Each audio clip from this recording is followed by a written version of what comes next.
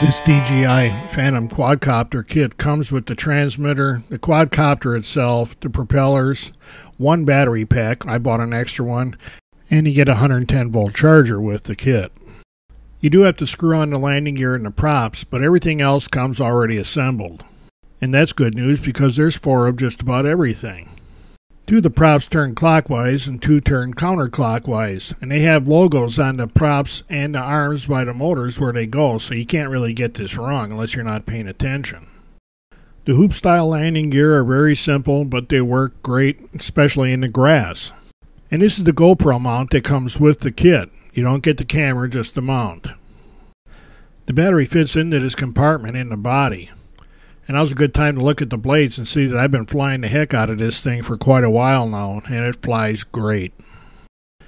The transmitter looks very bare bones, but when you look up in the corners to see all the sophisticated stuff is under these toggle switches. To get the Phantom ready to fly, you have to set the throttle to 0, turn the transmitter on, and install the battery pack and plug it in. And that starts a warm-up sequence that gets everything ready to go. This big LED on the back tells you lots of things about what's going on, and right here it's telling us that it's warming up. And this can go on for a couple of minutes, and after a little bit the flashing will turn to green, and that tells us that we're ready to go. The red flashing means that it's found several GPS satellites.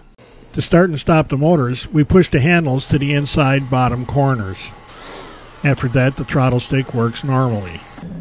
And we just advance the throttle until it lifts off. And then we get to start playing and see how easy it is to fly the Phantom. I thought we'd start out with a little spin up to the trees and see if there's any squirrels at home. It doesn't take much practice to be able to fit the Phantom in between branches if there's enough room there. It's a pretty decent day in terms of wind, so I can fit the Phantom in pretty close, but there's no squirrels at home, even though we can hang around and look around for a while if we'd want to. I've gone through whole battery packs hanging around here looking for squirrels, but there's nobody home today. But I've got something else I wanted to do to show you one of the main reasons people buy the DJI Phantom with that GoPro mount. Looking for squirrels is one thing, but we want to go higher. Getting it up to altitude is where the GoPro really shines, and the Phantom does a great job and makes a good platform for doing that.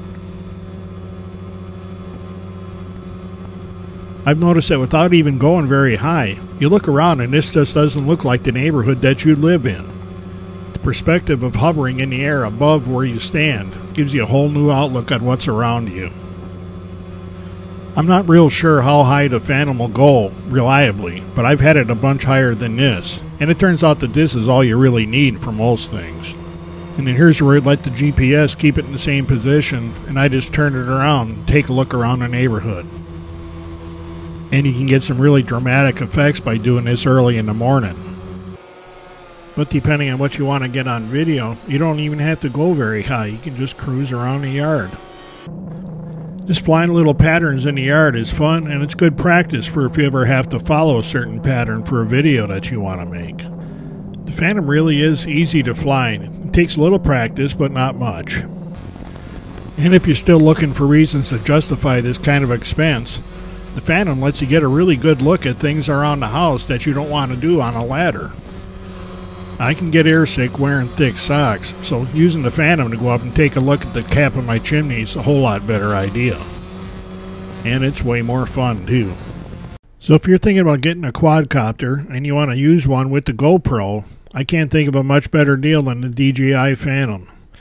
This is a great quadcopter right out of the box. It's easy to fly and it does everything we need.